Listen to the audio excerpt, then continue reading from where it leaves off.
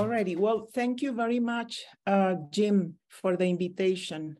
It is really an honor to be speaking to this audience.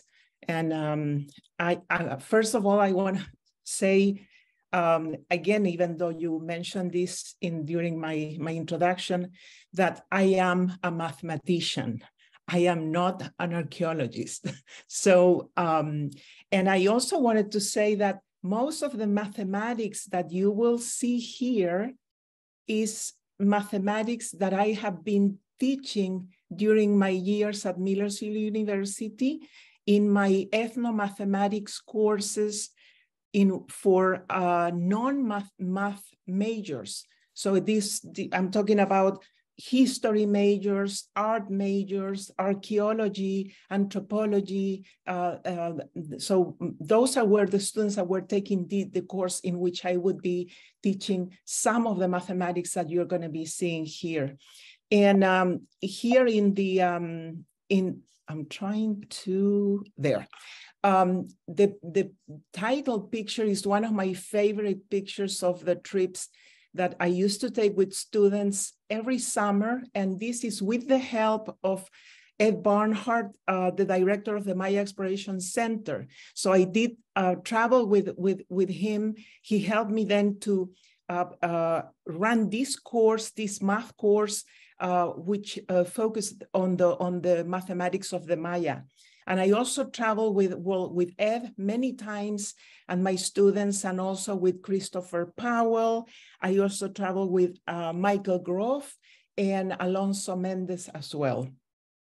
All right, so like I said, this is one of my very favorite pictures. When you could really get into the Temple of the Warriors and like you wrote it there, play around the pillars. Right now, you cannot even get close to them. You can just see them from far, but you cannot touch them.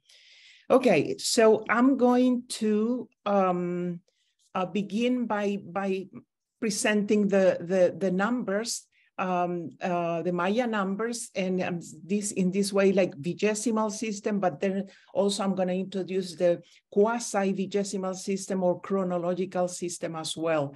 So 1 dot for 1, 2 for 2, and so on. For 5, a bar, and then 6, a bar and a dot, and so on and so forth, until we get to 19, which would be 5, 10, 15, 3 bars and 4 dots. And then here you see 3 symbols for 0, and there's many other symbols besides the 3 that you can see here. And the drawing on the left, that's from Mark Van Stone and Michael Coe's book. And this is then presenting the numbers together with the head glyph representations. That is also very, very common. And I am going to present here the spoken numbers. And this is in the language, in one of the many Maya languages, the Yucatec. And I wrote a few of the numbers here. And the bar that you see at the bottom in red, I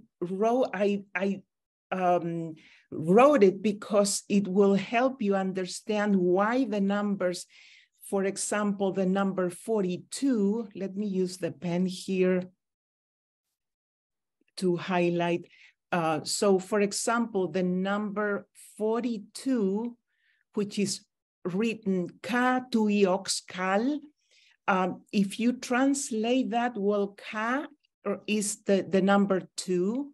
So that would be 2, and the 2e, it would be added into, and then ox is the number 3, as you see here, and oxcal would then represent in the 3rd 20th.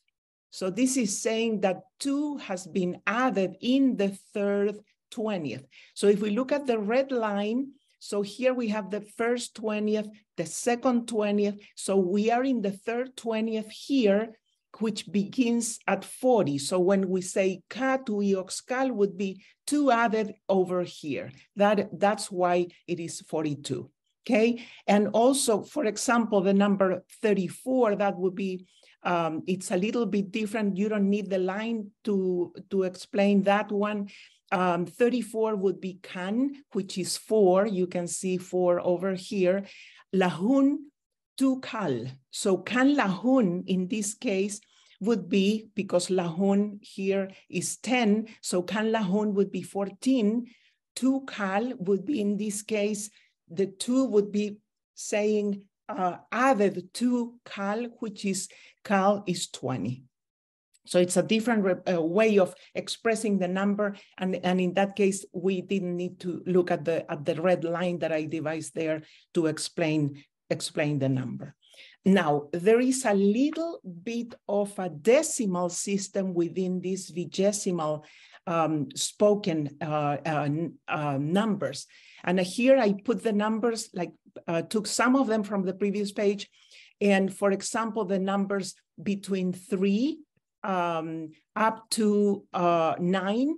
And then if you compare with the number 13, so that would be Oxlahun, like 3/10, 13, 3/10, and then up to Bolon Lahun. So it's like almost like using like a decimal system within the vigesimal system as well. And next, I'll go immediately into the representation of the numbers and comparing here in this table the vigesimal system compared with the chronological system, which is the one we're going to use for I'm going to be using in the presentation. So, for example, in the vigesimal system, I'm going to look at this number here. Vigesimal, so it means that, like, if we're writing the number here, it would be the elements, like say 5 in this case, would be multiplied by the lowest power of 20, which is 20 to the 0 power. So we end up keeping the number 5 as it is. Next, we have 3, and the 3 will be multiplied by 20 to the first power. So that would be 20 times 3. That would be 60. Next, we have the number 1 that would multiply by 20 to the second power. So that would be 400. We get 400. And then the number 10 multiplied to 20 to the third power, which would be 8,000. We multiply 80,000. So when we add all the numbers, we get this, and I'm writing it here. I presented it here in Arabic notation. That would be using simply vigesimal, the powers. But it turns out that there are no records of numbers written in vigesimal form at all. There's none. And they are all in chronological system. I'm going to use that word instead of the quasi-vigesimal. So I'll explain the same number here, which is the one I'm highlighting here. Same number, but if we use the chronological system, then we take 5, which would be 5 times 20 to the 0, so we keep 5. Then we have 3 here, 3 times 20 to the first power. So far is the same, but the change comes here in the third term.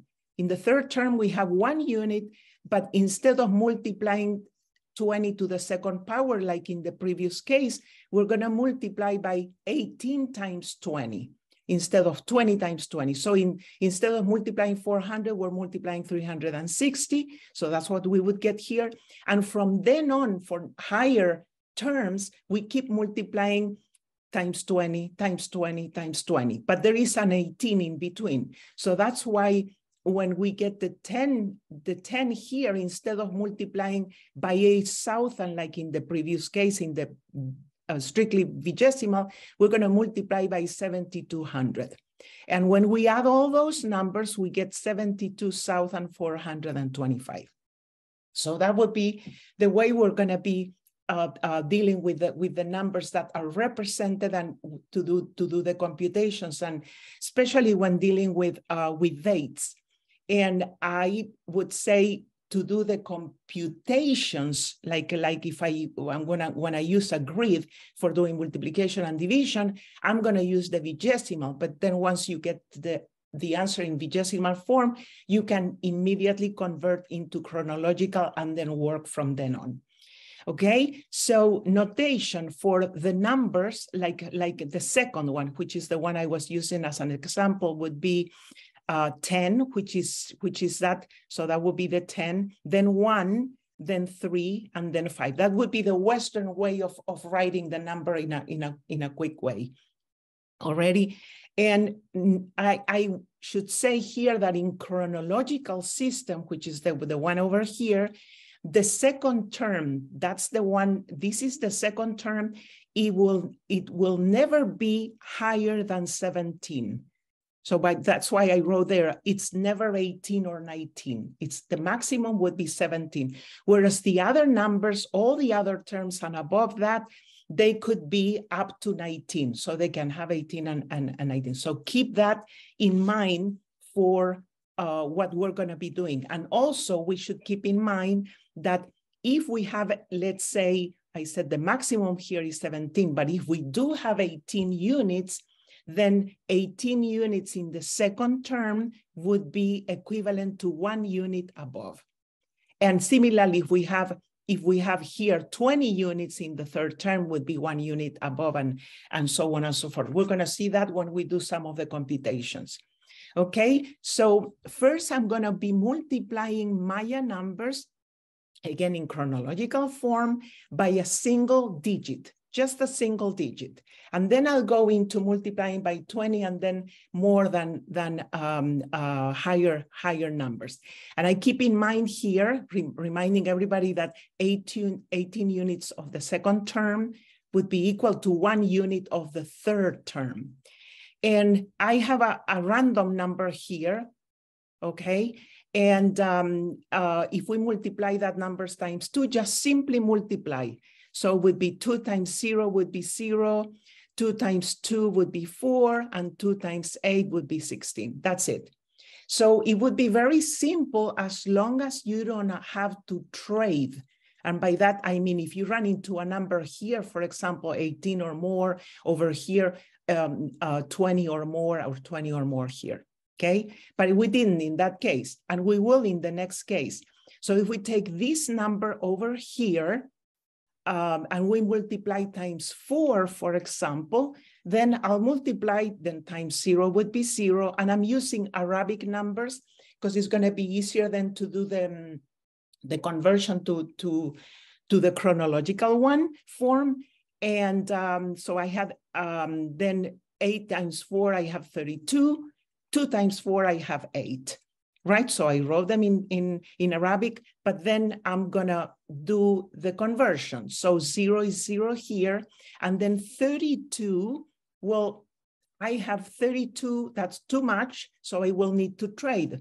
But 32 can be written as 18 plus 14. And as we see here, 18 units over here will be 1 unit above. And if I move those 18 units and trade them by 1 here, I am left here with 14. That's the 14 we have here. And since above I had 8 plus the 1 unit that I traded, then I end up with the 9. So that would be the answer. And this would be then the computation using the Arabic numbers. So it looks very simple because it's just a single number. So let's see here. If we multiply numbers now in chronological form as well, but by 20, which I would say is probably one of the most common computations they had to do. And so I put here a random, like in general, A, B, C, D, E numbers, and think all the time chronological form. And I'm going to multiply by 20. So as I did with the previous cases, I will simply multiply by 20 every single one of the terms. So here we go. A, I get 20A. B, I get 20B. C, I get 20C. And in the D, remember, this is the one that is 18 units here would be 1 above. So I decided to rewrite the 20D that I'm going to get here, and I split it into 18D plus 2D. Okay, and then E multiply 20, get 20E. So now I need to rewrite this because all the entries are exceeding the maximum number. And as I explained, for example, 20, I have 20E at the very bottom. And each 20 here is a 1 unit above. Like same reasoning that we did with the 18, 118 in here would be a dot above. So, but in this case, I have 20 E's. So 20 times E times 20. So I'm gonna get 0 here and I'm gonna put above E because I have E 20s. And then I keep the 2D. So I have here 2D plus E, and this 18D that I have over here, like I said before, 18 units over here would be 1 unit above, but I have D18s, so I get D above. And then over here, I have 20C. So I have C20s, and every 20, it's 1 above, so I get C over here. And similarly, this one goes 1 up, and this one going up, and I get that number. So that would be sort of a formula for multiplying times 20. But then there's only one detail that you would have to be careful once we have the real numbers there, that if you have a number over here that would be 18 or 19 or above that, because actually I have the numbers here, could be up to 53, then you would have to trade, but that's gonna be okay. Already, so that would be multiplying times 20. And so then the question would be, how about,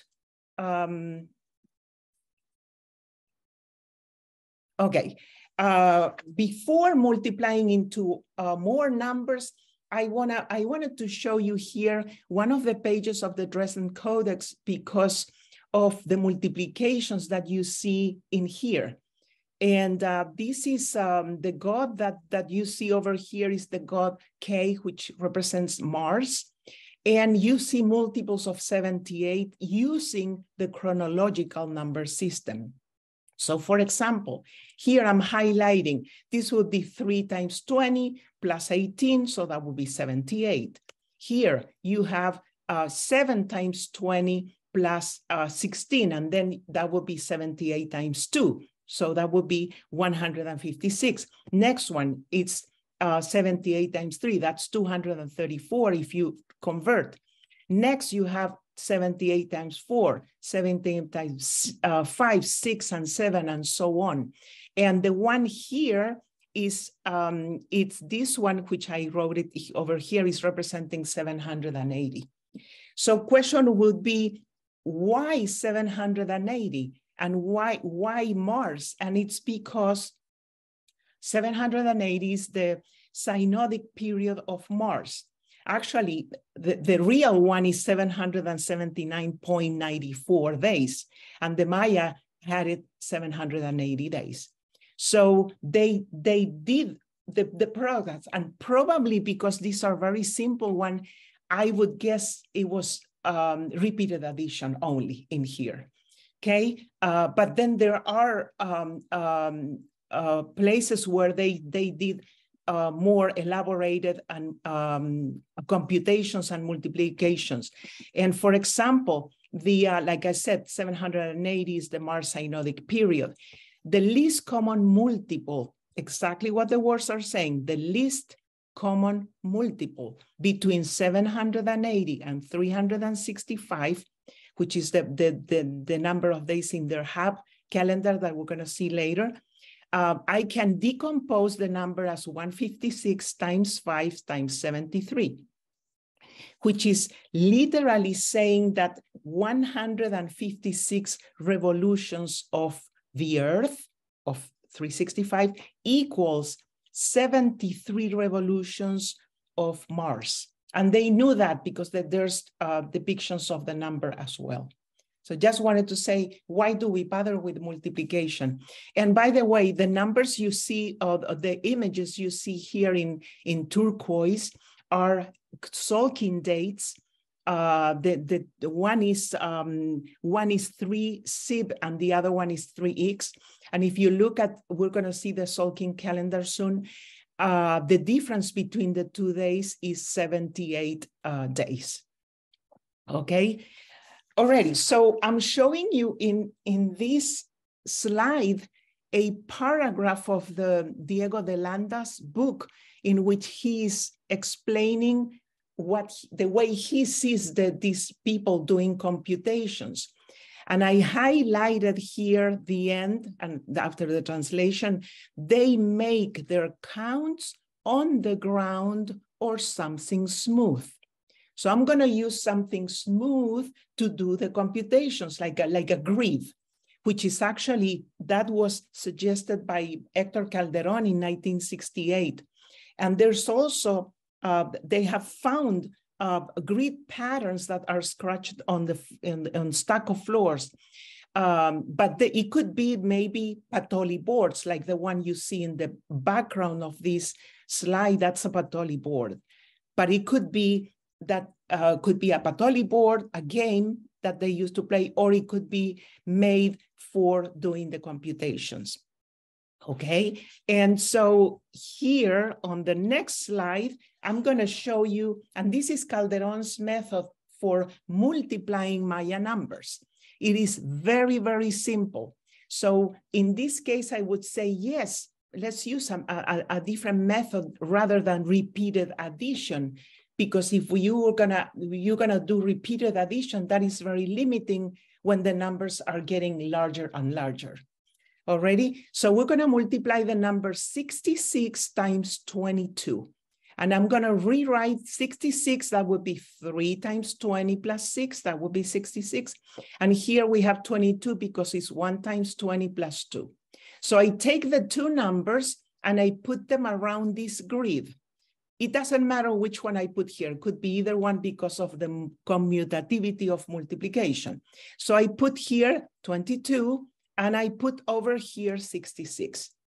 And what I'm gonna do is I'm gonna start multiplying the numbers, okay? For example, 3 times 1 is 3. And like question, how would they have done that? Well, multiplication with repeated additions, because these numbers are small numbers. Then we're gonna do here 6 times 1, that is 6. Then here we do 3 times 2, then we get 6. And then we have 6 times 2, and then we get 12. So we fill all the possible products that we can, and now we're gonna add diagonally. So I'm gonna add here the first diagonal, and I'll put that number there. That would be 12. That's the only number I cannot add with anything else. I'm gonna add those two, second diagonal, and put it right there. That's another 12. And then my third diagonal would be that, and I get that. And that would be the answer for the product. So that would be representing 1,152 in our Arabic numbers. And if we want to write it in chronological, because actually we did it using vigesimal, you could rewrite the number using, instead using the number and then fitting how many 360s can I fit in the number, and then take the remainder and figure out the rest. So we could do that.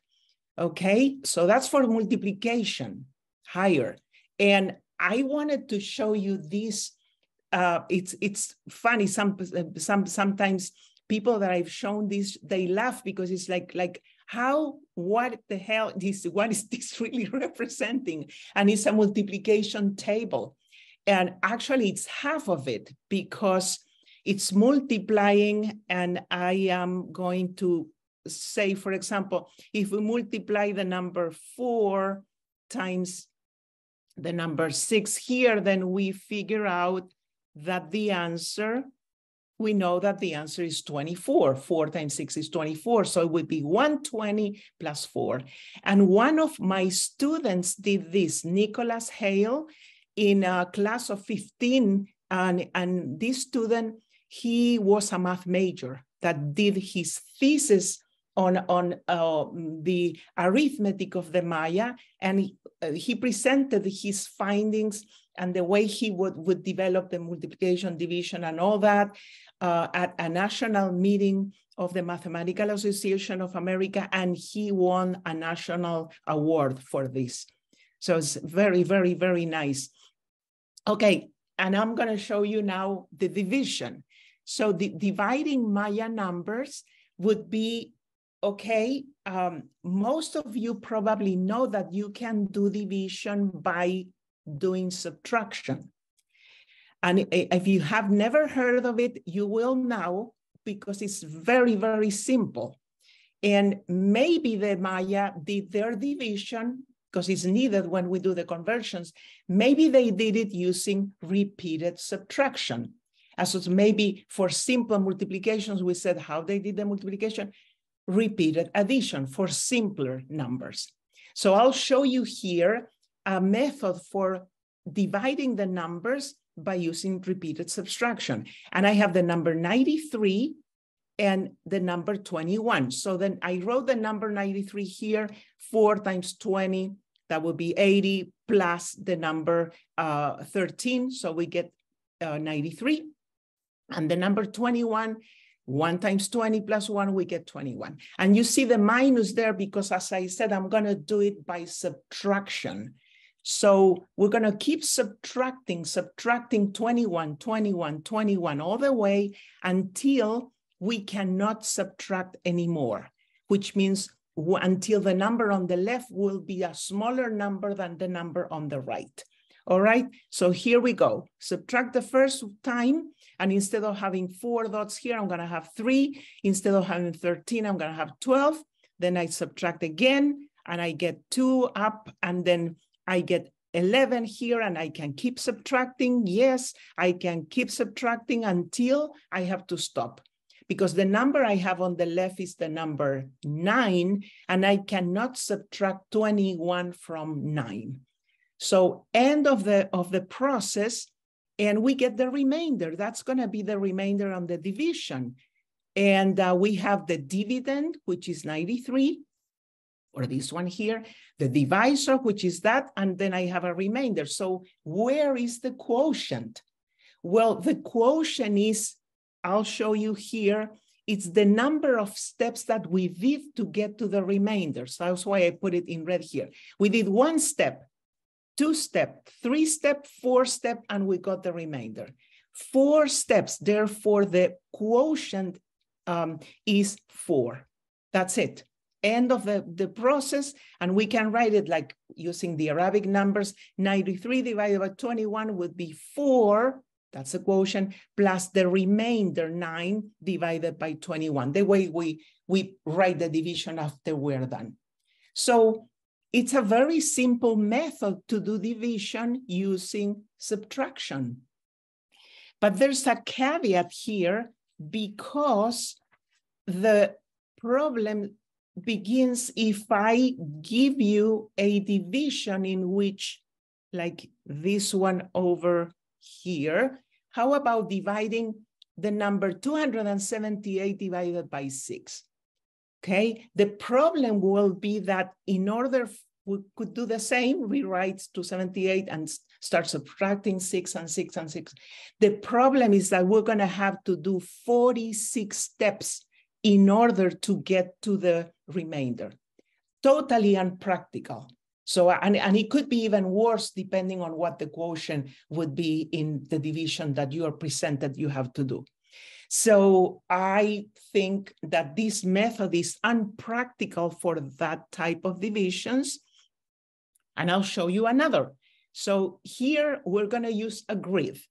And like think about the way you used to do division by hand in decimal form. So all I did was just use the method that we use for decimal and use it for in vigesimal. So that's all you're going to see. So it's going to look sort of familiar, I hope.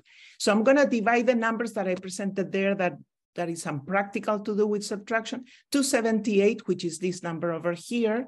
So it would be 13 times 20 plus this number, and then divided by 6. So I'm going to put the number here. This is the dividend. That will be 278. I'm going to put the divisor there, and I'm going to start doing the division. So like you can imagine, I'm going to put the quotient here. So what do I need to do? I need to find a number here in such a way that when I multiply that number times 6, it fits and the closest possible with the number 13. So the answer is 2. So 2 times 6 is 12, and then I subtract and I get 1. All right, so far it looks very similar to what you were used to doing with decimal. And now I need to bring that number down. All right, so I'm gonna highlight this number here because tilt your head to the left. And this is the Maya number you have. Think vigesimal. So the number I'm highlighting here is really 1 times 20 plus 18.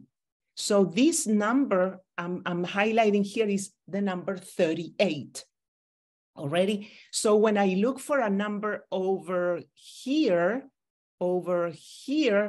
it has to be a number in such a way that when I multiply 6, it fits in 38 and the closest possible. So that would be 6. Okay, so I put 6 there. 6 times 6 is 36. So now think again, vigesimal. I need to write the number 36 in Maya. That would be 120 plus 16. So that's 120 plus 16. Ready? And now I can subtract and I get 0 there and I get 2. And I'm done. I know that my division is done because the number I have here is smaller than the divisor. And that's what they taught you, would stop the division when that happens, and you're done. So the quotient, which we got here, 2, 6, put in like the Maya number would be 46, because this is 2 times 20 plus 6. And then the remainder, it's 2. And that's the end. So we have the final answer, and if we write it in Arabic, would be 278 divided by 6 would be 46 plus 2, 6. So you see here, that's the reason why I chose not to do it via subtraction, because I would have had to do 46 steps for that. Okay, already. So that's with my idea to try to say, why do we need division? And why do we need multiplication for the computations what we're going to do next?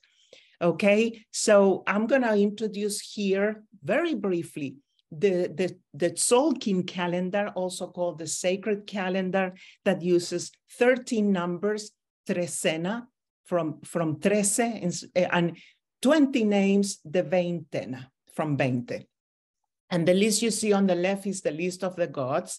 And what we are going to see on the right is like a calendar that I put together all the names and the dates, which is very, very useful to do computations. So how does the calendar work? Like, first, you know that it has 13 numbers with 20 god names. And the numbers 20 and 13 do not have common factors. Except for 1, but that doesn't count. So 20 and 13. That's why the calendar has a total of 260 dates. That's the reason why. And the way it works is that way. So we would have 1 image, 2 ik, 3 akbal, 4 kan, and so on and so forth, gets here and continues up to the last 13 ahau. So we have 260 already. And I will then show you here, or give you first 2 definitions and a theorem. I'm going to define what it means for 2 elements, A and B, or P and Q, or sorry, A and B to be congruent. So we say that A and B integers are congruent, or we say if the difference between the 2 numbers is a multiple of C, we say congruent modulo C. Or if we divide by C both numbers, A and B divided by C, they get the same remainder when they are divided by C. So when that happens, they are congruent. And a very simple example of congruency would be clock arithmetic. So that would be congruence modulo 12, the 12 hours. And as an example would be 16 hours is equal to 4 p.m. 16 equals to 4 modulo 12. So if I take the difference of 16 minus 4, I get 12. So it's a multiple of 12. Or if you divide the numbers by 12, you get the same remainder. So that's the idea. Think about clock arithmetic, but in this case, I'm defining it in general modulo C. And why am I introducing this definition? Because all the computations I'm going to do have to do with division. And all what division is just remainders. What we were seeing before in the two examples that I show you, remainders. That's what division is about. And I also need the definition of coprimes. A and B are coprimes, and I used it before with the example of 13 and 20, when they do not have common factors. And by that, we don't include 1. So 13 and 20 are coprimes. And then I'm going to use a modern a theorem, which is obviously, I'm not trying to say that the Maya used it, but I'm going to use it to make it simpler. That's the only reason, to explain, well, we need division. We need to find remainders quickly. And this theorem is going to help us to find those remainders. So here we go. We say P and Q are coprimes, assuming that they are coprime. Then the system of equations, y equals a modulo p. Like, remember, think about clock arithmetic, but in this case, it's modulo p. Y is equal, same y equals to b modulo q. That would be a system for y, and it has a unique solution for y modulo pq. Already, so that's what the theorem is providing us. And not only that, it also gives us a solution. It says unique solution here, but how does the solution look like? And it is the way it's depicted over here. So, but in order for us, we will be given the A, we will be given the B, S and K will find them, and P and Q will also be given. So rather than looking at the formula, let me show you here the example, because it's going to be easier. For the Tzolkin calendar, going back, we have P13 for the trecena, we have Q20 for the veintena, and in for the two numbers 13 and 20, like I said, they are coprimes, no common factors. When you want to write the KP plus SQ equals 1, K will be -3 and S will be 2. Why? Because -3 times in this case, that goes with the trecena. The trecena would be -39, and 2 times the veintena is 40. So then if I add the two numbers, 40 minus 39, I get 1. So so they fit the model that I need for my formula. So eventually I get a formula here. The Tzolkin day number if I want to find the Tzolkin day number, so that means if I want to find the value of Y, I have a formula which will be a lot easier for us to use.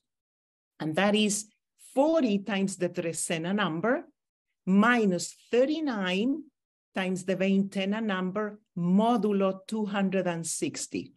And why 260? Because PQ, which is here in the formula there, PQ is 13 times 20. And the trecena number and the veintena number, that's 13, that's 20. And why the 40? We got it here, SQ. Why the -39? We got it here. So it's easier than to just use the formula, forget all the other part for the theorem. So example, if you want to find the Tzolkin day number corresponding to a random date, of course you could just grab the calendar and start counting, but this would prove to be very, very simple. Let's take the number 4 Kawak, for example, and in this case, the trecena would be 4, so I'm saying A is 4, and the veintena, that would be the Kawak God, and I put the gods here. Kawak is the next to last, so that would be 19 because there's 20. So I get here, then A is 4, B is 19, and if I put it in the formula here, then I would get y, that would be my solution, 4 times 40, 40 times the trecena is 4, minus 39 that I have over here, and the veintena is 19. So I figure out what that number is, and I get a negative number, negative 581. But we're working modulo 260. And we find that the number, the solution would be 199. And why? Think again, modulo 260. If I take this number and I subtract this one, remember A minus B, when I subtract this one, I'm really adding because it's a minus there, I get a number that is a multiple of 260. That's why I get 199. And 199 happens to be the 199th day of the Tzolkin, just by using the simple formula. So that, and we can also go backwards, and I can say, okay, let's say that I do have they tell me the 234th day of the Tzolkin. And then the question will be, what Tzolkin date corresponds that? Then in that case, you would divide by 13, you would divide by 20, and you would find the answer as well. Okay, so we can use also this method to find the number of days between Tzolkin dates. Like say, if I give you 2 random ones, and then, for example, here 3 can and 7 kimi, then we can use the same formula. So I copy it here and figure out what's the number of days between the 2 dates. So in this case, I need to find only the trecena and the veintena, but I have for the numbers that I have are 3 and 7, but since I'm comparing a difference between the 2, I need to take 7 minus 3, which is 4. So the trecena difference is 4, and then the veintena, I look at can and kimi. Can is the 4th god. If you look in here, that's where can is, and kimi is the 6th god here. So you take 6 minus 4, you get 2. So I have my trecena here is going to be 4, my veintena is going to be 2, do the computation, and you get 82. So that would be that. What does that mean is that there are 82 days between the 2 dates. That would be one way of using the formula as well. Already, so, and now I'm going to introduce the Haab calendar, because then we're going to put them together. And for the Haab calendar, we have 18 gods. We have 20 numbers, 0 through 19, plus the 5 days of the month of the Wayab. And in here, you have the calendar that I devised, and the arrow is pointing that way because the Haab calendar works in like more similar to our Gregorian calendar, in which the numbers are all within the month. And for example, for the first month, which is Pop, the numbers vary between 0 and 19. So go 0 Pop, 1 Pop, 2 Pop, and so on and so forth until 19. Then comes the god Uo, 0 Uo, so that's what I was putting over here, until you get, say, to 19 Kumku, then it starts the mini month of the Wayab that only varies from 0 to 4. And that would combination would be then, you have the 18 gods times 20, that would be 360 days, but then you have the 5 days of the Wayab, the mini month, so that adds up to 365 days for the Haab calendar. Okay, so similarly as we did with the Tzolkin, that I gave the calendar and then I said, let's figure out what the Tzolkin day number is, and vice versa. We can also do it with the Haab and figure out what's the Haab day number for a given date, and vice versa. So, and there's a mini formula over here. So the Haab day number for the A god, so A god would be the date, the Haab date would be the god number. So figure out what the god number is. I have the list over here, minus 1, and then multiply that times 20, and then add A plus 1, A being the number. So as an example, let's find the Haab day number for 8 Kumku. So here A is 8 and Kumku is the next to the last. So Kumku is the 18th month. So if I plug in the numbers in the formula, I get God number minus 1. So I get 17, 18 minus 1 times 20 there, and plus A plus 1. But since A is 8 plus 1, I get 9. So that gives me the 349th day of the Haab calendar. This is very, very quick. Of course, you can grab the calendar, start counting as well. That would be another way. And vice versa, if I give you a Haab date, say 232, and I ask you, well, what would be the corresponding Haab date to that number? All we have to do is we use the formula backwards. So I decompose here the number 232 and I wrote it. So you see it exactly like the formula. 12 minus 1 times 20 plus 11 plus 1. So you can clearly see the God number is 12, all right, which corresponds to Se here, that, and then 11 plus 1. So A is 11, A being 11.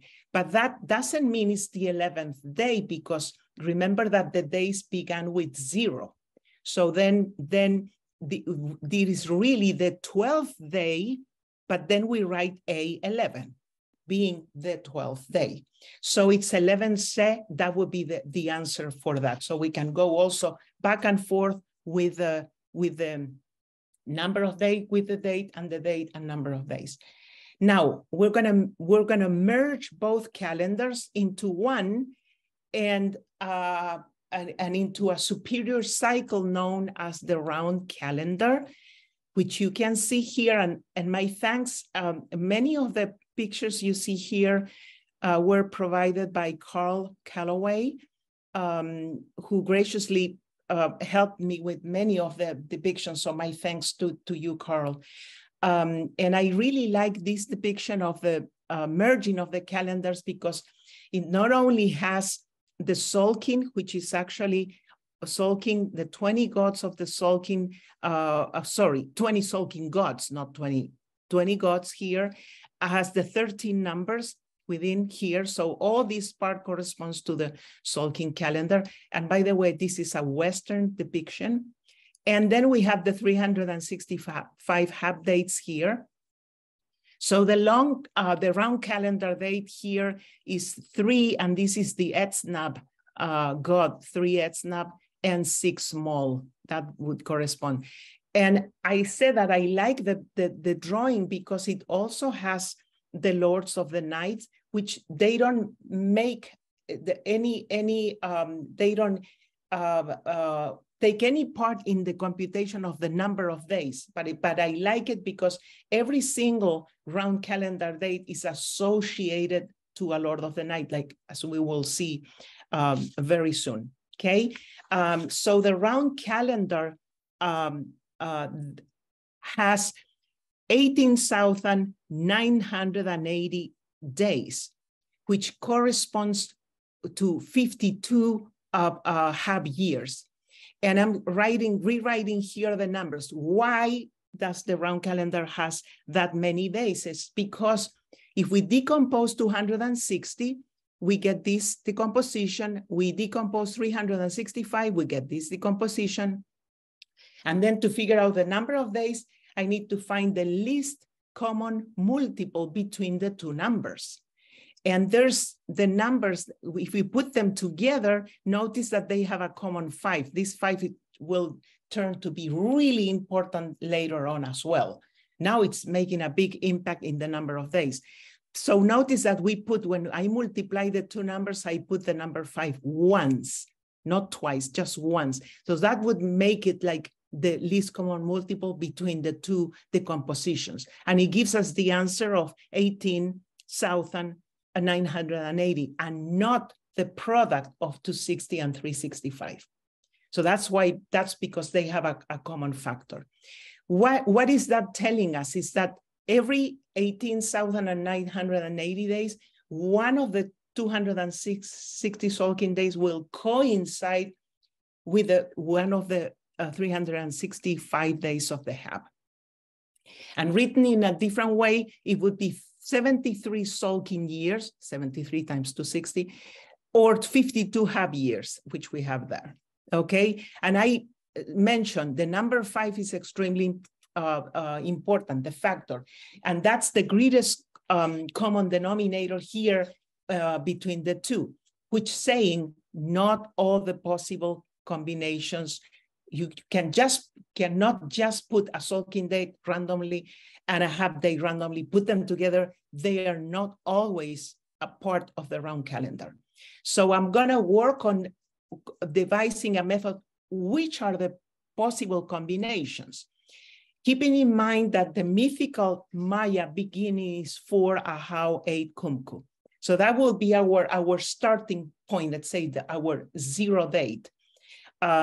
If we use the method I showed you before for the calculating the day in the calendar, 4 Ahau is the 160th day in the Tzolkin calendar.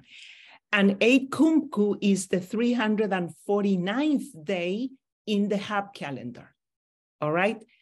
Turns out that, because again, remember, 4 Ahau is a Tzolkin date, 8 Kumku is a Haab date. We put them together for the round calendar. And turns out that when I compute the number of days and I do the difference, 349 minus 160, I get, in this case, 189, but if I work modulo 5, because of the 5 I highlighted here, I get 4. And that will happen every single time. It's a possible combination between Tzolkin and Haab, and I figure out the day number in the Tzolkin, day number in the Haab, and I do the subtraction, modulo 5, I will always get 4, all the time. And so I highlighted the formula here, the Haab date number, which I show you how to compute, minus the Tzolkin date number will always be equal, because that's going to be a number that will be congruent to 4 modulo 5s. So what does that mean? That if I take the number here, okay, and I divide by 5, I get the same remainder that I get when I do the 4. Or I think it would be easier if I say simply, take the number on the left, subtract 4. Subtract 4, that's going to be a multiple of 5. That would be another way of looking at the modulo 5. Okay, so then I devise this table, which the table will really tell you what are all the possible round calendar combinations, all the possibles, and there's no more, no less. And I will explain this table using the imix God, and then we'll multiply times 20 for the number that we're going to be getting for imix. Okay, so this is, I remind you, this is a Tzolkin God, and as being a Tzolkin God, then it has 13 numbers attached. So there's 13 possible imix combinations. So I say here, every Tzolkin date and imix, and varying between 1 and 13 are the possible one. And I wrote here, it's associated to the 4 Wayab date. Why? Because these are the possible numbers for combinations of number and Haab God, and so on. Only 4 that are associated to imix. But remember that Wayab goes between 0 and 4. So I cannot have a 9 Wayab, 14 Wayab, and so on. So the only possible Wayab combination that I have associated to imix would be 4 Wayab. But I have 13 possible imix. So 13 possible imix associated to 4 Wayab, that would be 14 dates. We're going to keep that already. So then, but also remember there's 18 other gods besides Wayab over here. So there's 18 other gods that can go with 4 and imix, 18 other gods that go with 9 and imix, and so on. That's why I wrote here, the 13 is for the 13 Tzolkin gods, The 18 is for the 18 God possible here, and we have 4 instances, 4 of them. So the product gives me 936 dates, possible dates involving Imix and a Haab God. But wait, we are forgetting the Wayab combination. There were 13, so I need to add 936 plus 13, and I get 949 round calendar dates involving Imix. There's no more than that. But that's one of the 20 gods. So if I multiply 949 times 20, and I get my total number of round calendar dates. So this is really showing that the table works, and it's giving you the right numbers and the right possible combination. Now I use the table a lot because sometimes I need to do computations, need examples, and I quickly need to figure out dates of the round calendar. And this tells me, because sometimes if something is not working, I immediately go to the table and it's a date that was not possible. And I explain, I say, for example, 7 Imix and then 10 a God that is Haab, which is not possible because I don't have a 10 in this case. Already, so we have that. And then I'll go into the long count dates, because we're gonna make the connections between the round calendar dates, the possible one, and then the long count dates. And they use the long count dates to mark events over huge long periods of time. And the shortest period was the kin, the day, which is the Maya word for day. Then 20 kins was 1 winal, 360 kins was 1 tun, 7,200 kins, 1 katun, and 144,000 kins, 1 baktun. And this is probably looking familiar to you when we were doing the chronological way of writing the numbers. Remember, the first one we left as it is, that would be for the kins. Then we multiply 20, then 360, and so on. So it's the exact same that if we write it like in the using our Arabic numbers, we're doing the exact same computation. Today's date, January 9th, 2023, is in the round calendar 9 Chuen 4 Muan, which in long count date, and I'll show you later how to do the conversion. If you have one, how to get into this one and vice versa. That corresponds into long count date to 13, 0, 10, 3, 11. So what does that mean? It means that there are 11 days, 11 kins, 3 winals, so 3 times 20, 10 tuns, so 10 times 360, no katuns, and 13 baktuns. So if you multiply all that, it will give you a huge number, and it will be a number representing the number of days since the beginning of the Maya era. So that's why that would be representing. And it's connected again, like I said, there's a round calendar date here connected to a long count date. Okay, so we're gonna be using both. And we're gonna do, like I said before, a conversion. First, a conversion from long count date, so that the sequence of the 5 numbers, into the round calendar date. So he says, say that I give you a random one and say, what would be corresponding Tzolkin Haab combination that I have for this particular date. So I'm gonna use a notation here for the round calendar date, T for the trecena, and that immediately relates to Tzolkin. Then V for veintena, Tzolkin, and H would be, that's for Haab, but it will be the Haab day number. Instead of writing the number of the Haab and the God of the Haab, it will be the day number, which we know how to compute. So then, as an example, for 4 Ahau 8 Kumku, which is a round calendar date, T would be 4, that's the trecena. Ahau, remember Ahau was the 18, the last month in the veintena, so would be 20. And then 8 kumku, which we did the computation. I show it to you. What is the corresponding day number in the Haab calendar? We did it, and it was 349. So I have this 4 sequence, 4, 20, 349, which I'm going to be using in the formula. Because remember, we want to convert into long count date. So what is the round calendar day number in this case, the first question?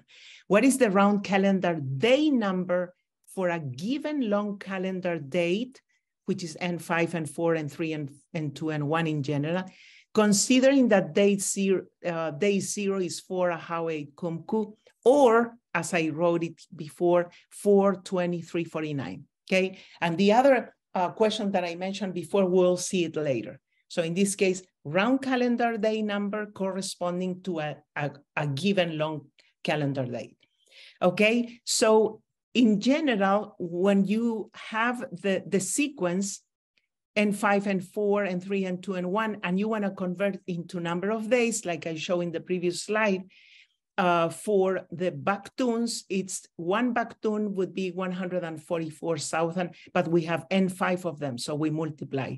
Plus one katun, every katun 7,200. I have N4 of them, so I multiply.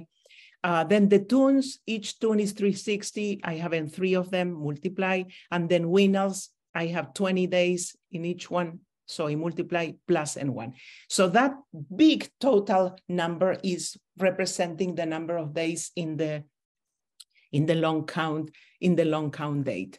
So I'm gonna rewrite this. Remember, for T, which is the trecena, I need to know for all these number of days, how can I connect that number into the trecena, which means modulo 13.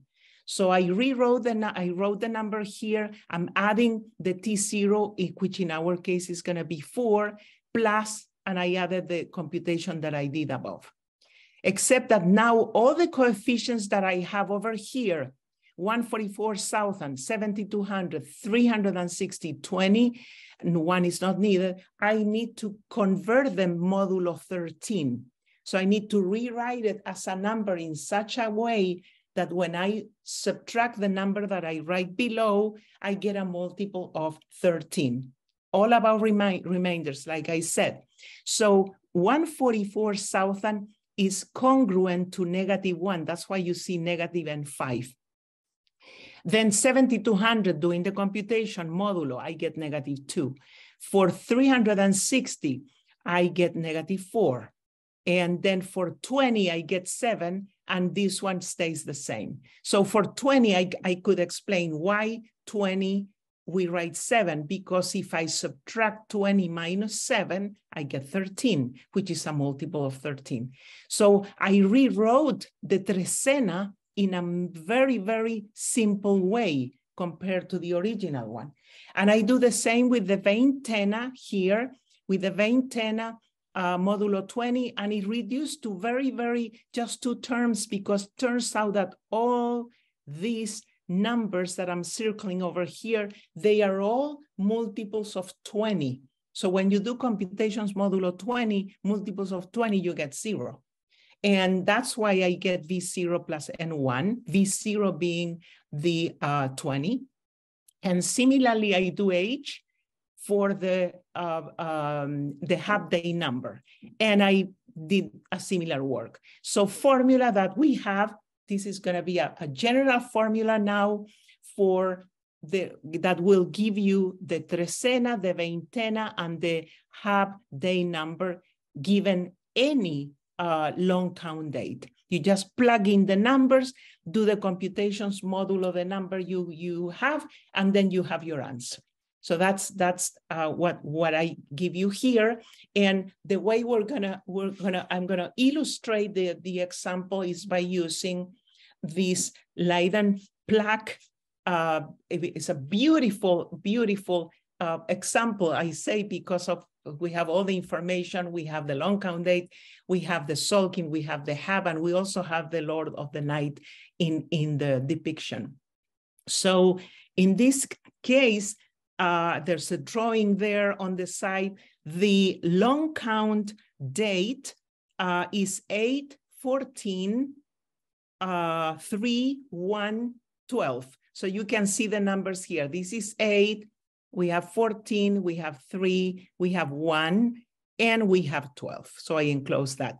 So what do we would like to do that now is, given that long count date, we would like to find then the trecena, use the formula that I gave you before. So we want to find the trecena, we want to find the veintena, and we want to find the Haab number.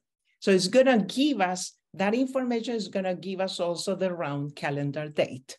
Okay, so that's the computation over here.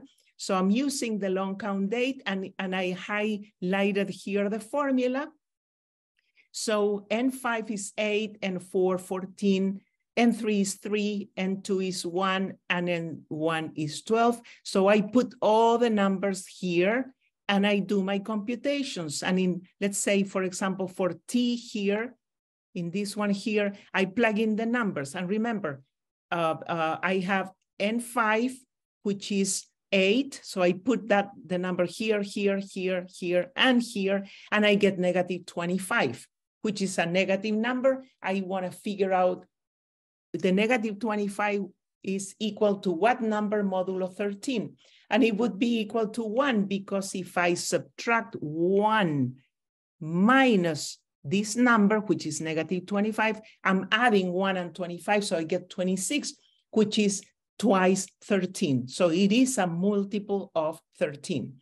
So instead of using -25, I use 1, which is good because it will be my trecena. Trecena is 1. Veintena, similar work, modulo, I get 32, but modulo 20 now, because I'm doing veintena, I get 12. Again, I subtract 32 minus 12, and I get 20. So I get 12 for my veintena. So that means for my God, 12. And if you look here on the list, that would be the God Ebb. That would be the one over here. That's 12. So we have the Tzolkin date, which is 1 Ebb. And then H will give us the Haab day number. And replacing all, we get 121. So that is the 121th day in the Haab calendar. What would be then the Haab date? Remember, then I can divide by 20, and then I get 6 times 20, 120 plus 1 already. But so that would mean 6 months and 1 day. And that means it's in the 7th month, because it's 6 months and 1 day, and the first day of the 7th month.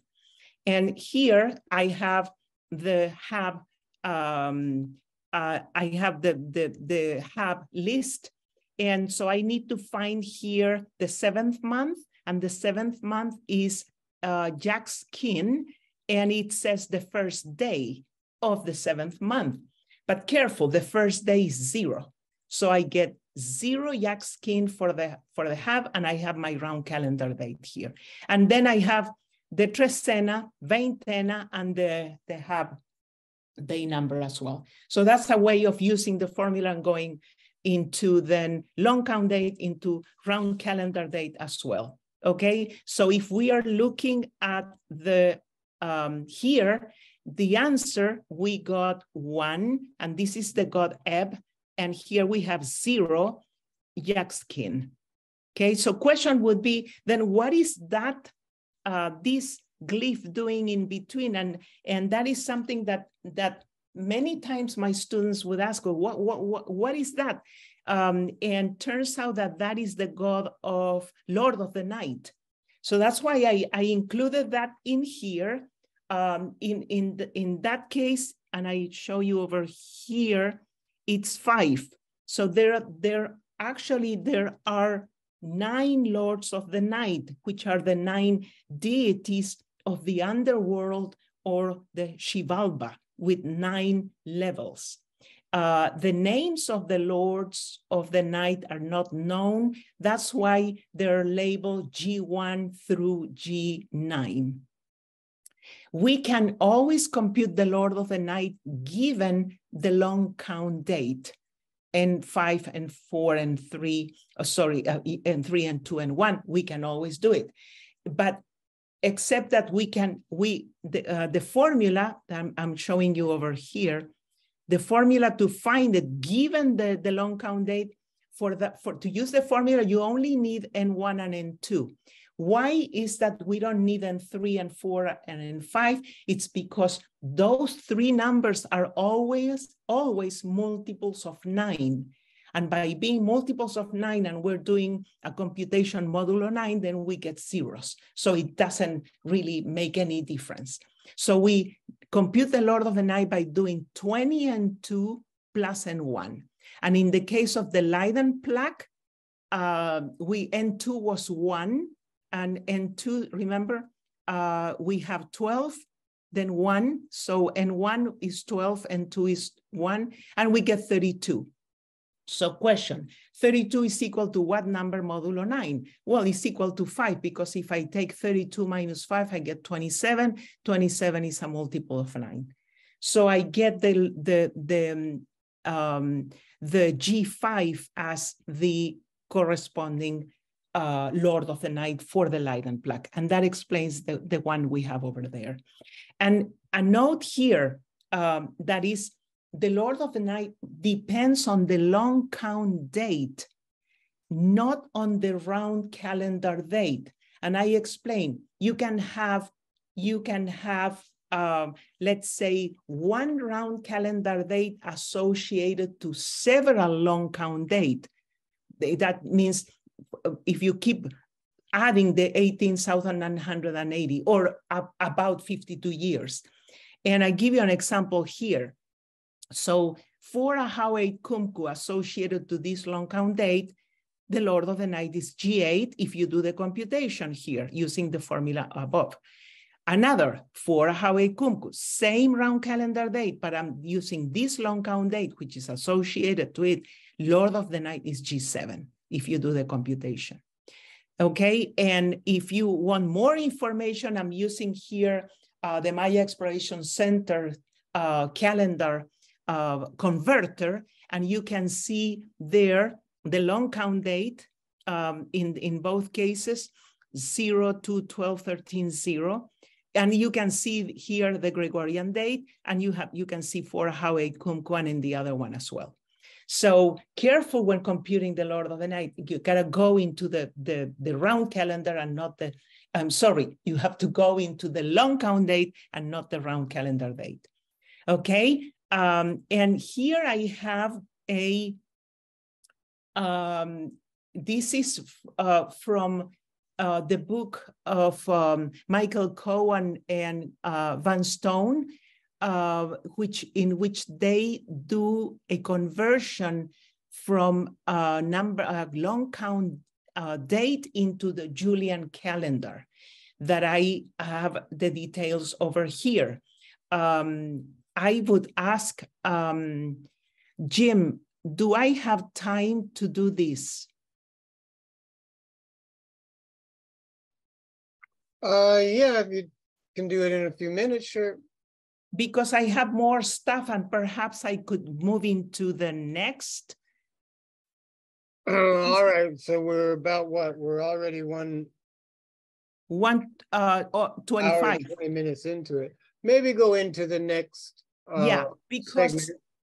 Right, and also if they look at the PDF, the Aztlander, this has all the details in there. All right. Okay, all right, so moving on. Given 2 round calendar days, question would be, what would be the number of days between the 2 round calendar dates? And remember, every time I refer to a round calendar day, I give 3 numbers, which is the trecena, the veintena, and then the day number in the Haab calendar. So in that case, there is a formula here And actually, formula also given in Lounsbury article, but he gave the formula without a proof. And he wrote there that he won't prove the formula, which is trifle lengthy. And I do have the proof in case anybody's interested. I have the proof of the formula, which is very useful to do this. All you have to do is have the trecena, veintena, the half day number for the 2 dates, plug it in, do the deltas, which are the difference, and then you get the answer. And the only thing, well, you're working modulo this huge number because we're doing working in that big number of days. So I'll show you. And I'm going to show you here how to use the computations with this portrait of a royal Maya family. I really, really like this example. It's talking about Lady Katuna Hau, and specifically her daughter, Lady Huntan Ak, and it gives you the long count date, which is the date, long count date here, when the Lady Katuna Hau was born. And then it gives you another date, which gives it to you in here, in round calendar date and not in long count date. But I'm gonna cheat first, use the long count date, do the computation, but then I'll show you how could we go from one to the other. And this is the date when in which she gave birth to her daughter. So the question could be, how old was Lady Katuna Hau when her daughter was born? Okay, so and I said here that we're gonna take a look at that later. So here is a drawing of the stela that we have there, and I'm showing you first. I highlighted the long count date 9, 12. So we have the 9, we have 12, 2, 0, and 16. And then, as I said, the other date, which is when she gave birth, is given in the story depicted in the stela here in round calendar form. So here we have, because remember you're reading in columns of 2, left to right. So we read here, and then you end up with 4 kimi, and then this one over here should be then 14 uo. And then the story continues. So we want to know then how old was Lady Katuna Hau when her daughter was born. But I have 2 long count dates. So I'm simply going to take the 2 long count dates and I'm going to subtract. So 9 minus 9, and here, and I get a negative, but then I'm going to convert that, which is actually a distance number. I'm going to convert it to number of days, to number of kins. By doing the multiplication, I keep this times 20, this times 360, 7,200, and I get 12,310 days. So that means that she was that many days old when her daughter was born, but we never say our age in number of days. So let's divide by our 365.2425 to figure out that it's approximately 33.7 years. So that means she was mother at age 33. So that would be just simply using long count dates. But what if you do not have the long count dates? So 2 alternatives would be, if they give you only the round calendar dates, then you would have to devise a method to work with the round calendar dates as opposed to the long count dates, or use a method to convert the round calendar dates into long count dates and do the computation that way. Okay, so what I provided with the formula that I presented before is a method to do it directly. Because remember, it works with the trecena, it works with the veintena and the Haab number, which we have here. Trecena, then see what's the day, the god, and then we figure out what that, so you can put all the information here, and then we do the computation and we get the exact same answer. We get the 12,310 modulo that number already. So either way, but again, as I said, if you only have the round calendar dates, or you convert into the long count date, or you do it using that formula would be very, very quick. And here I have one more slide, which is referring to the wheel, the cartoon wheel.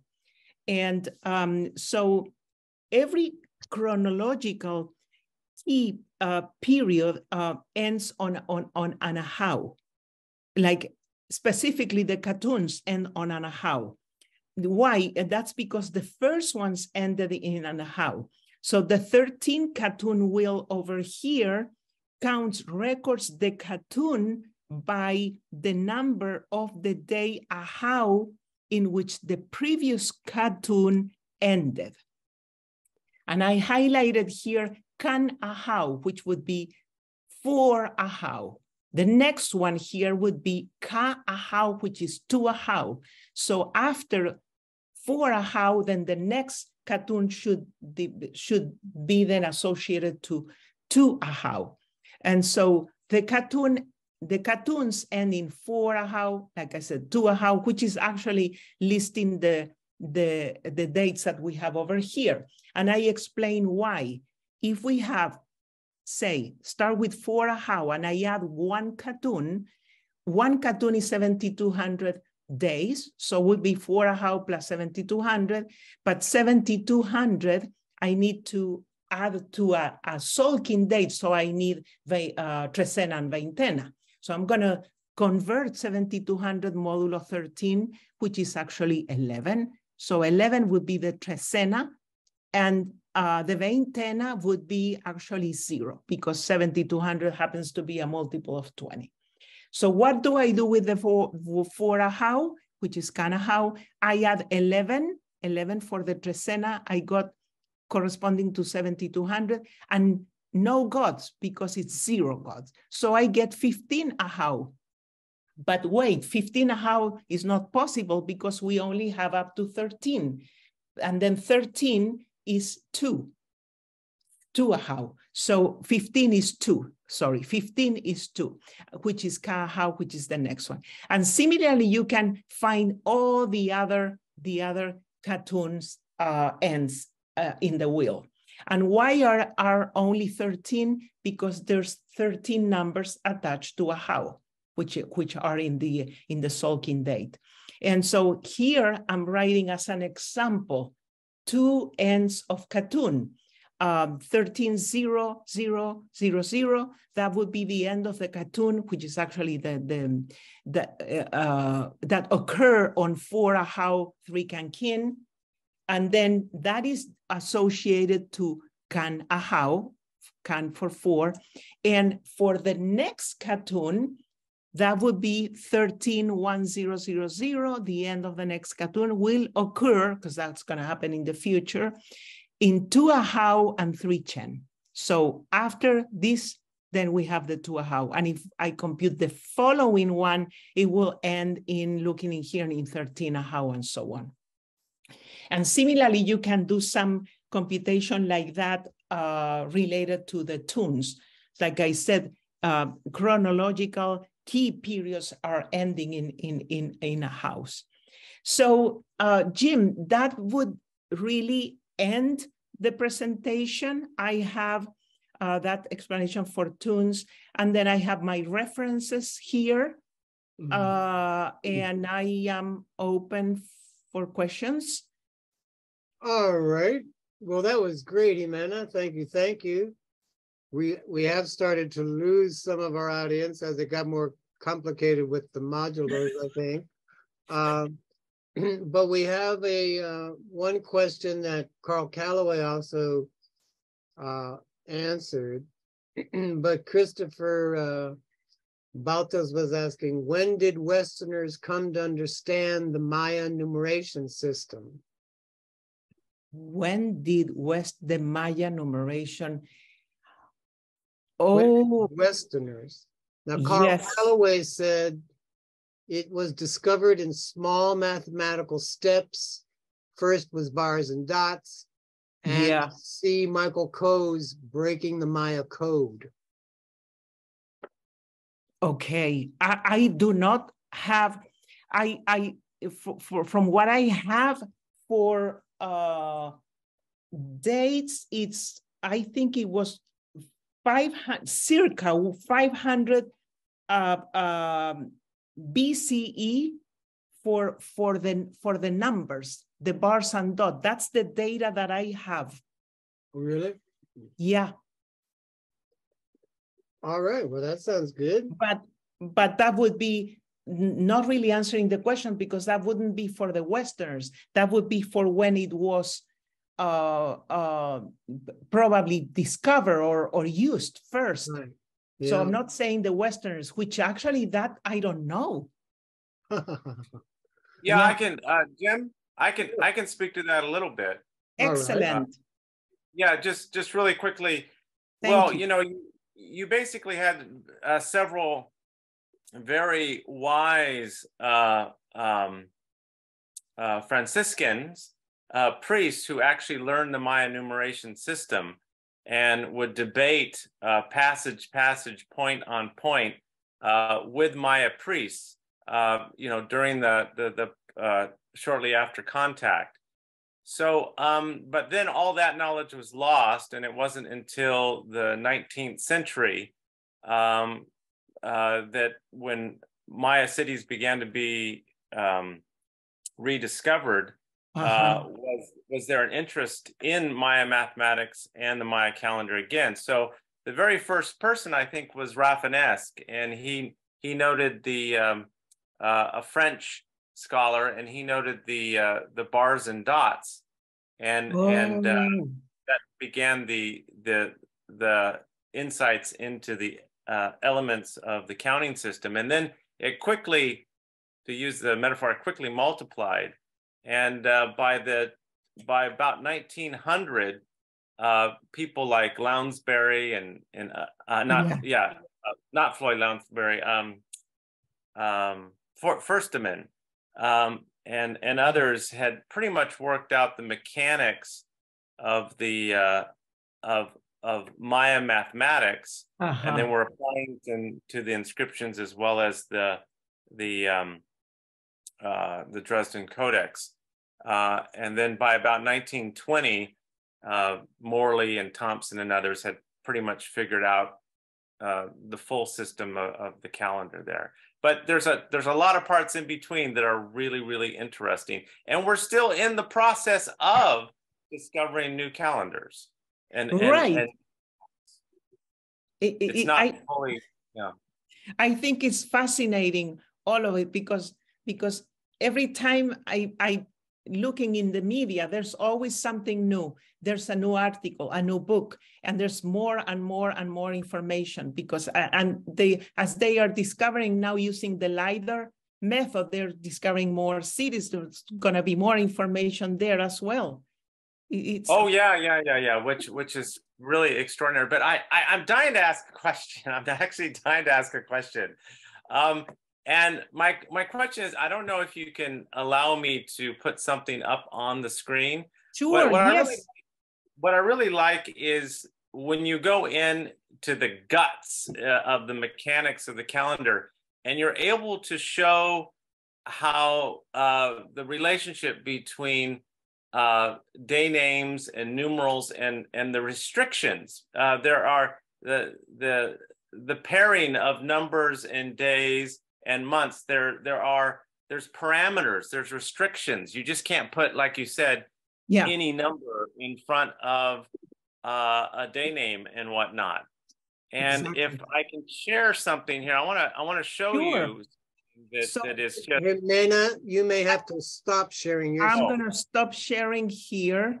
Hold on. Yeah, because this is one of the problems that we need help with, which again could uncover a whole new calendar system and account. Okay, so this is why I'm so. Okay, can you see that? Yes. Yes, a little. Okay. Yeah. Okay, can you see that? Okay. Yes. Okay.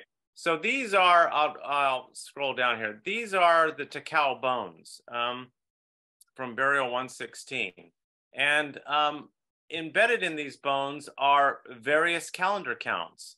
various almanacs that we're just rediscovering. One of those, Barbara McLeod and others have done some great work on, called the 311 peak count. Okay, now, but this one is so interesting because if you look over here to the left, okay, we have a bone. This is M29 and miscellaneous text 29 and miscellaneous text 30.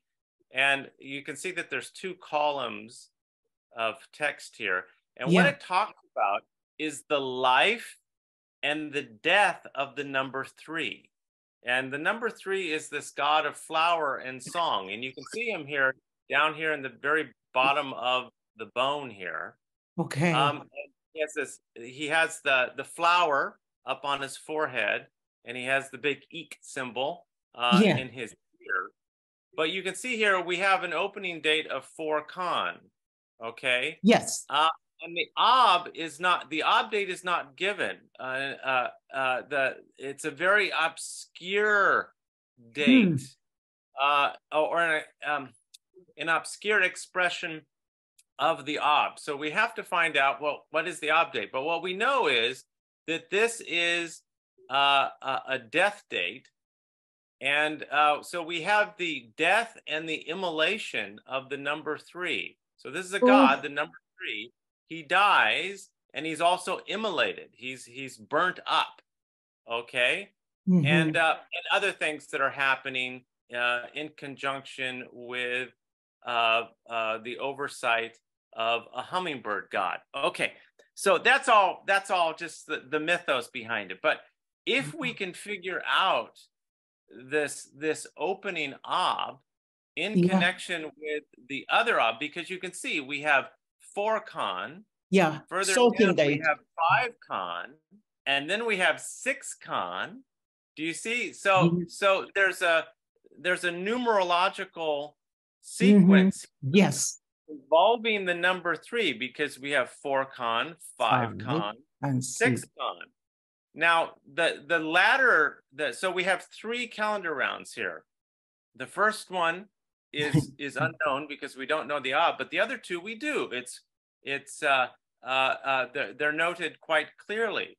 So what we need here from you, is what on that opening calendar round date, what's the restriction between these 3 dates, these 3 calendar down? What is the parameters of what that opening Haab date could be? And this is something I would really like to talk to you about, because once we get those parameters down, I can guarantee you that there is a numerological level here between the 4 Khan, 5 Khan, and the 6 Khan that deals with a factor of 3, because we're talking about the god of 3. And the life and death of the god of 3. So they're going to incorporate here a divisor here that's going to incorporate, it's going to be like 3 times 360, or it's going to be 9 times 360. But what we have to find is that first opening calendar round. And we were able to crack open this mythos, because the mythos will have a mathematical index that is related to the numerology of the number 3. Do you see? This is fascinating. I know. It's really exciting. It's really exciting. So that's why, and I have many other accounts on the Tikal bones that are related to almanacs and counts that are mythical and numerological, but we don't know the mathematics behind it. So at a later date, I'll discuss these with you, and maybe you can give us the parameters, which will then give us the answer, which will then open up the numerological sequence of the dates. Wow.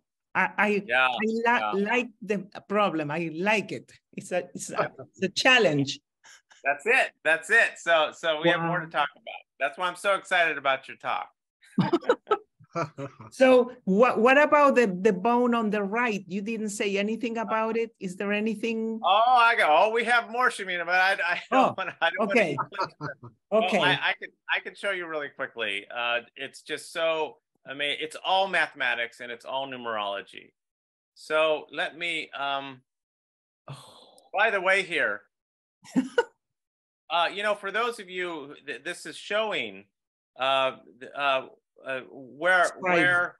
where writing is emerging from, but it's really showing where mathematics is emerging from, because this hand merges out of the underworld, out of the Wuk Chapat, the white bone centipede, and this is the white bone centipede that the sun wears when he's at nadir point in the underworld. So mathematics and computation is writing out of the is arising out of the mind and the patronage of the sun god. So let me just go here. I'll show you one more here. Of course, these are the 311 peak dates, but that has to be discussed at a later date. Okay. But here's another really great one here. See, we have these. There's miscellaneous text number 27. We have 3 dates: for how, I think it's 4 Ben, and 5 Ben.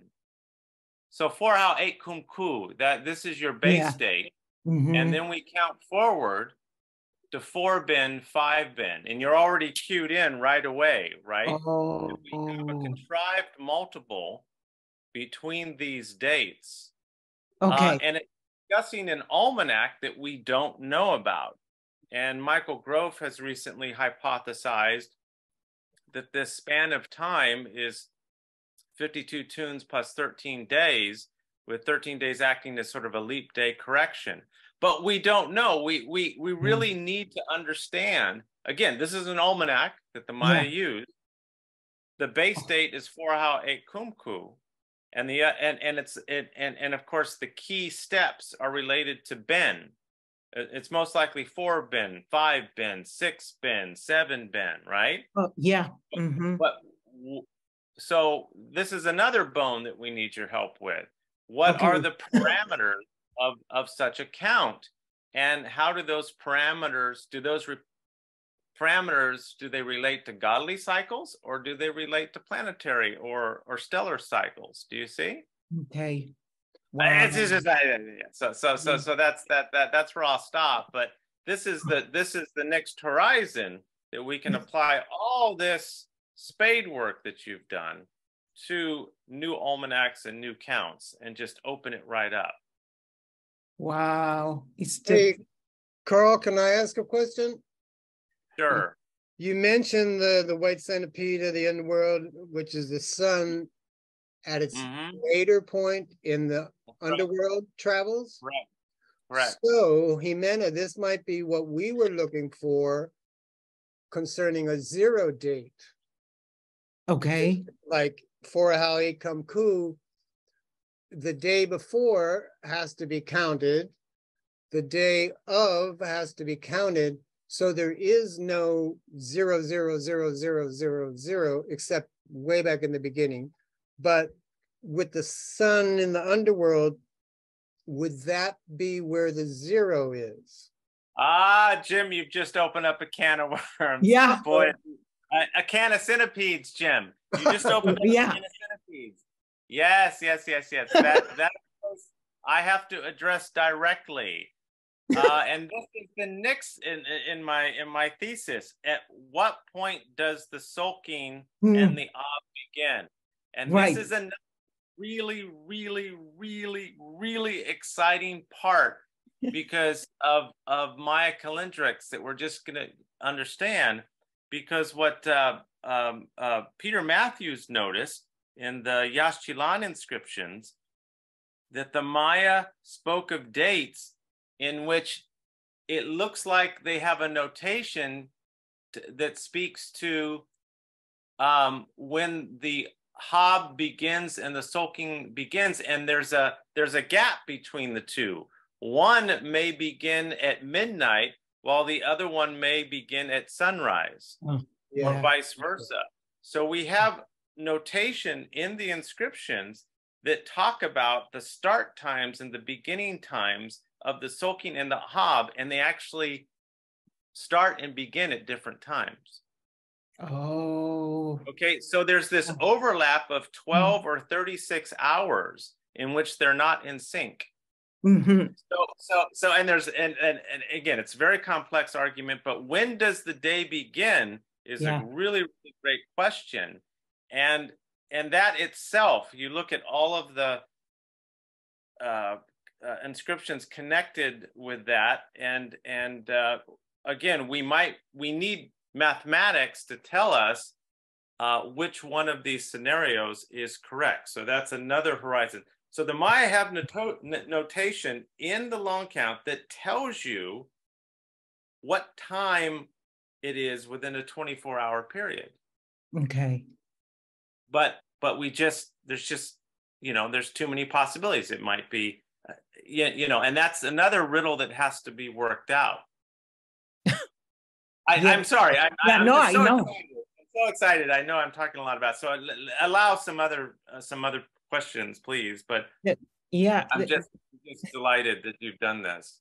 Like I said, every time I look at my presentation, then I have more questions and more questions. Says, okay, what do I do with this? And then I figure out, for example, for the Lord of the Night, I was running into an error because I was computing the Lord of the Night given the round calendar date and not the long count date, and it was not matching for the particular one, and I did it over and over until I realized. Yes, and you just hit upon another, and that's called the errant.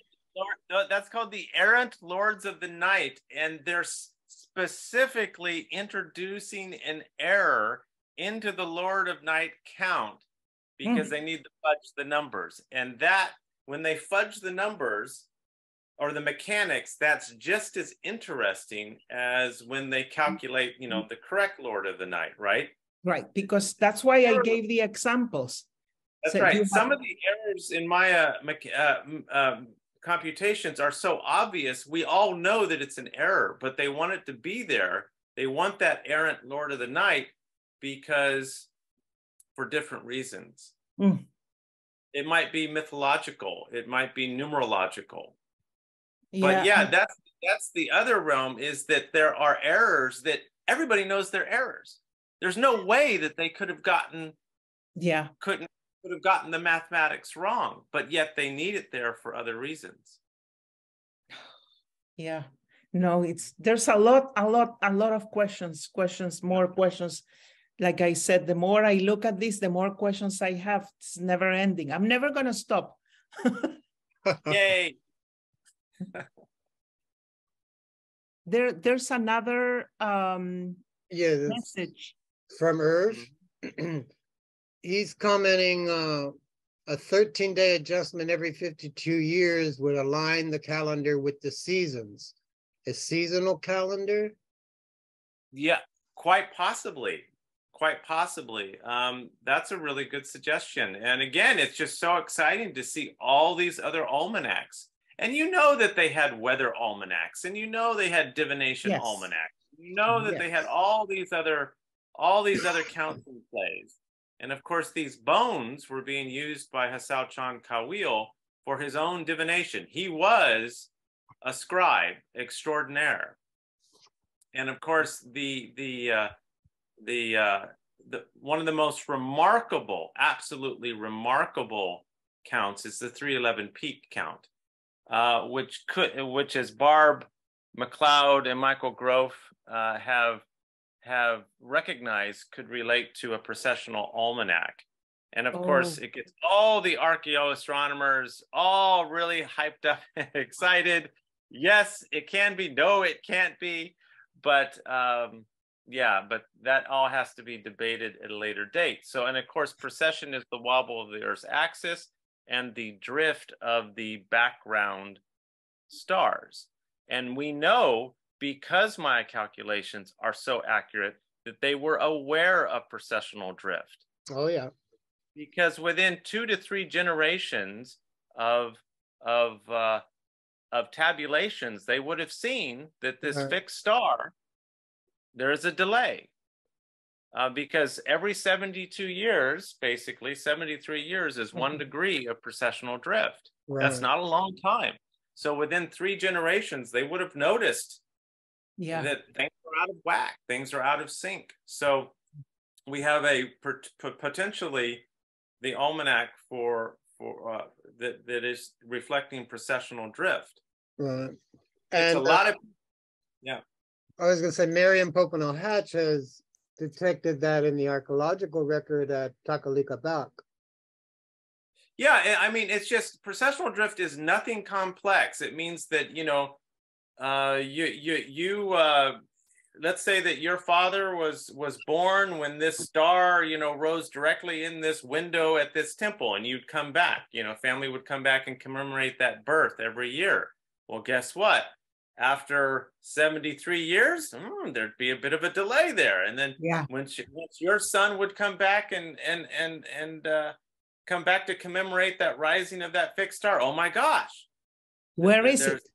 Where is it? It's not showing up on the horizon. So within 2 generations, you already know that drift is there. Yeah. Okay, and because the Maya were so accurate in their calculus, we know that they were aware of precessional drift. The question is, how did they track it and how did they compensate for it? Just like we know that they were completely aware of the true, you know, tropical year, the leap day. And they had a very simple formula they used to correct the leap day, but things of this nature. So yeah, but if proven true, if this 311 peak calendar is proven true, the Maya will be one of the few civilizations that noted precessional drift. They didn't know what caused it, but they noted the drift. And I think it's only the Greeks and the Chinese. That's it. Yeah. Wow. Precessional drift. I'd have to look historically. It sounds like you've been hanging out with Michael Grove. Yeah. No, I just been looking at the data. Yeah. I've been looking at the data. And it's really exciting because we have it there on the Tikal bones as well. All these almanacs. But we need a good mathematician like yourself to get into the guts of this thing and tell us the parameters. Fascinating. Right. Thank you, Carl. Dirk has a question. For which of the algorithms, as in multiplication, division, and computations presented here, do we actually have historical evidence? And the bones at Tikal, I guess, are some evidence, but yeah, I would say that they did multiplication, certainly. They did division, certainly, but how they did it, we don't know. Only like what Aztlander wrote, like say, oh, they were doing the computations 5 and 5 and 5, 20s and 20s, hundreds and hundreds, and then they were using something on the ground or something flat, but he doesn't explain because he couldn't understand. So we don't know. That's why I thought that the grid, like for what Calderon explained in 1968, I think it's a close and very simple way of multiplying, and you can multiply any number. It's not like limiting, like when you say, I'm gonna multiply by doing repeated addition. That is not possible with certain numbers because it would take forever to do it. And this method is very, very simple. And division, and there are some other methods that are very similar to the one I presented for Calderon. And then for division, I've seen some very complicated one. And the one I presented is just that I did it by using the way I used to divide in decimal form with Arabic numbers. Let's do it vigesimal. That's it. That's all you saw there. One comment that Gail Hansen made before she had to leave was she's looking forward to continuing to learn. I can see how talented Ximena is, And what strikes me is the beauty of the numbers and the incredible minds that created this system and the precision. It's perfection. And Michael Parker West was wondering if, when we were talking about the Westerners and when they became aware that if Westerners, in quotes, knew about it in the 1500s, then deliberately and systematically destroyed that cultural knowledge, only to rediscover it in the 19th and 20th century. Nice. And I want to say hello to Michael Parker West because he was my student. Oh, wow. And Michael is in the picture that the title, he's behind one of the pillars. Oh, all right. Yeah. Yeah. Hi, Michael. He gave me his email address so I could send him the issue. Yeah, he mentioned that to it was so everybody. Nice to see him. 2007, yeah. Yeah, right at the beginning of the program. He can vouch for your incredible impact with her work. He's one of your students. He's here. Can you let him speak? He's still here. You can unmute, yeah. Unmute Michael. There. Hello. Thank you for putting this on. This was very good to hear this stuff.